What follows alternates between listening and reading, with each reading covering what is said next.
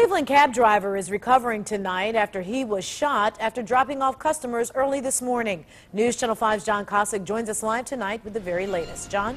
Yeah, Danita, that cabbie, a 39-year-old man from Berea, was treated and released for a gunshot wound to the upper thigh, a wound that he told police he suffered after he tried to get a fare from a pair of guys who he had given a ride to, and they ran off. He picked them up outside the Horseshoe Casino at Prospect in Ontario around 2 o'clock this morning. He told police he took them east on Cedar Avenue, and then they made a right on East 70th Street. The men had the cabbie stop in front of a home a few doors down.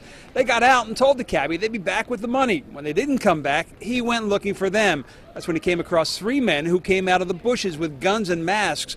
They told him, "Don't move." Well, he turned and ran. They shot, hitting him in the leg. He kept on running and called police.